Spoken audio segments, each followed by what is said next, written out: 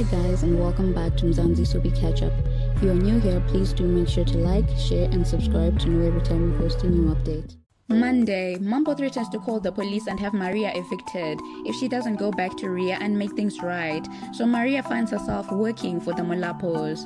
Tuesday, Funani tells Nandifa that he surrenders and wants to confess, but it's revealed to be a trick to get information out of her.